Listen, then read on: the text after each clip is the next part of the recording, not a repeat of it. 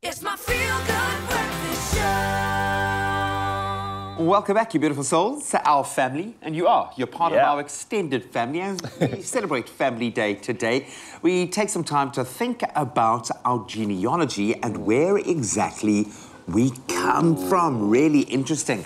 And to do that, we're connecting with the owner of Still Life Genealogy, Jade Rossiter, to take us through the genealogical process and to tell us why it's so important for us to know our family history. Can't wait. Good morning, Jade. Good morning. How are you doing? Hi, I'm fine. Thanks for you. Oh, we are all good. It's Family Day, we're celebrating here, and I think for both G and I, very excited to find out more about this. But let's get straight into it. Obviously, from Mzansi that doesn't know anything, what exactly is genealogy all about, and what do genealogists actually do? If I'm pronouncing that correctly, I hope. Well, genealogy is the study of family histories. And a genealogist is then the person who actually does the research. Ah, okay. I would imagine this must be so interesting. You've been doing this for the last decade or so. What inspired you to start an actual business to help people find out more about their family history, to climb that family tree? Well, I think the more and more interested I got in into the subject, that's all I would talk about to everybody. So it became quite annoying, but realizing that most people were interested but didn't know where to start, or they, they didn't have the time, because it's a very, very time-consuming hobby. Now, with the time being said, I mean, obviously, we're speaking about time, we're trying to draw back to time, but at the same time, you always hear these crazy stories in families of like, yo, my great-great-grand-uncle or great-grand did this and that, and, they feel like rumors, but sometimes there's maybe truth in this. Is there any way of maybe using this rumor to kind of start your own process when it comes to finding out about your family, and what are those steps in terms of, okay, I want to find out how far I can go in my family tree. Do I take this rumor? Is there a practical approach? Maybe you can guide us on this, because I know a lot of Mzansi is going to be listening and thinking, hey, I wonder actually, and I want to do something about this. Yeah, well, sometimes all you need is a rumor. Like, for example, your great-great-grandmother might think her parents were born in Scotland, and then without having any evidence, you can still take that information. It gives you somewhere to start. And obviously other information that would help would be, having dates of birth and places of birth and, general vital information. All that kind of stuff will obviously help much more. I love that. It's like super sleuth kind of stuff. So I would imagine it must be a very satisfying process to go through, crunching all of that data. I've got to ask, on the flip side of that coin, why do you think this is so important? What do we get out of finding out more about where we come from? In your experience, what are the people that you've helped go on this journey taken away from this process? Well, I think what's important, I think the reason why it's important to me is feeling a part of something. Feeling like, you are the result of generations of love and generations of struggles and generations of people overcoming those struggles, and just knowing that is what you stand on, that's your, where you come from, that's awe-inspiring. I love that. That's your tribe. I've got to ask you something, because presumably you've done a lot of digging in your own family. Yeah. Do you have any really cool past relatives that are worth talking about on national TV? What was the most interesting revelations that you found out in your own journey? Well, one of my most favorite ancestors, while I was working on my mom's maternal line, I was very excited to be able to trace her Afrikaans grandmother back to the French Huguenots, and then further than that, I found out that my 11 times maternal great-grandmother was a woman named Ansela van der Kaap. So she was apparently actually a slave, born at Cape Town Castle, and then she worked there for, probably most of her life, until she fell in love with one of the German guards, Lawrence Comfer.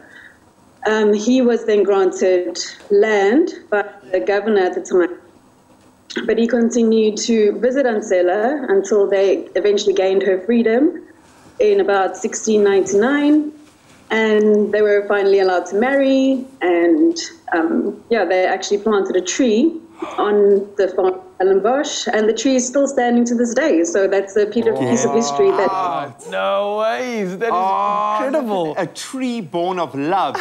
You're a love story. Your family tree is like one of the most amazing love stories ever. That is beautiful. You've told me exactly what I needed to hear today. That is so, so awesome. I think I get it now. I understand why we need to know where you've come from. Just imagine how many awesome stories like that. Incredible stuff. Oh, Jay, thank you so much. Look, Mzansi, from learning about our family tree to finding the importance of family time with our relationship expert, we are going to be continuing with some more of this. Check it out. It's my feel-good breakfast show. Welcome back, Mzansi. Let us say welcome back, familia. Yes, it's family day today, and you are our family. And we're talking about all things family today. And we are here still with an incredible conversation with genealogist Jade Rossiter, owner of Still Life Genealogy. And she's here today to talk about the importance of knowing your family history and the process you can follow in order to find this information out. We were blown away by the stories we were hearing earlier. I think G and I are even more excited to find out about our own family right now. Well, it just makes you think, because history, in my mind, rests on the actions of the individual. Yeah. That one person that changed the course of history. And we've heard, Jade, about your own incredible family history, which we're going to delve into a bit more in just a moment. I've got to ask, how often do you discover that people have royalty in their bloodline? Is this something that happens often? Because I think there are a lot of people out there thinking, man, I feel regal. I feel royal. I should have a kingly or a queenly history. How often are you surprised by the family histories that you discover? Quite often, actually, and there's a lot more people that are connected to the royal families than what you would actually think. A lot of us do have, blue blood. Why is that so important, though? I mean, obviously, knowing where you're from is a monumental question, but how does that help us, and especially when it comes to our family history? I mean, knowing that you have regal blood in you must be quite an important thing, yes, but why so? I don't think that it's necessarily important. It's not going to change your life. But like I say, it just... it's almost like, I like to think of it like a backup. To know that you've got strong roots, you've got strong history, you've got strong ancestors, and that their blood is running through you. So, you can draw from their strength in a way. Yeah, man. I love the fact that they've made their mark on the world and you get to do the same. Just imagine 200, 300 years from now, one of your relatives looking back and going, oh, Royal, I have World Championship life-saving blood in me, man. My blood is indeed blue. To look at the more emotional side of this conversation, I think something would be really interesting to know is, especially if you're an orphan, is where you have come from. But I would imagine in many cases, so many people in that situation will have no idea where to even begin. So what do you do if you're an orphan and wanting to find out more about your own family history? What is the first step? Well, I think, this is not really my area of expertise, but I can tell you, I've tried to help my dad's cousin. When it comes to adoption and that kind of thing, it's a little bit harder unless you've got the adoption papers or the names of your biological parents, because a lot of the time the records are sealed or, they're very private. They're actually out there for everybody. But if you've got your bio family's names, then it's your own discretion. Then you can build yourself an adoptive tree and a bio tree, or you can make yourself one big tree, because, That's who you are. All up to the individual. How you feel about your own family, yeah. I love that. I wanted to touch again on the story you shared with us earlier, which was absolutely incredible, just to say the least. And your ancestor and what actually occurred, and the fact that you have your own tree in the family, like an actual physical tree. It's almost like an heirloom. But more so, I wanted to know maybe what is the meaning to you of an occasion like this? Like, what is the impact of finding out this sort of crazy history in your family? How did that change things for you kind of moving forward maybe? Or did it have any impact on you at all? Yeah, a big impact. Like I say, I mean, to find out that, I mean, she was born into slavery, and you know, she made a life for herself after that, and she overcame it, and she's my great great great great great grandmother.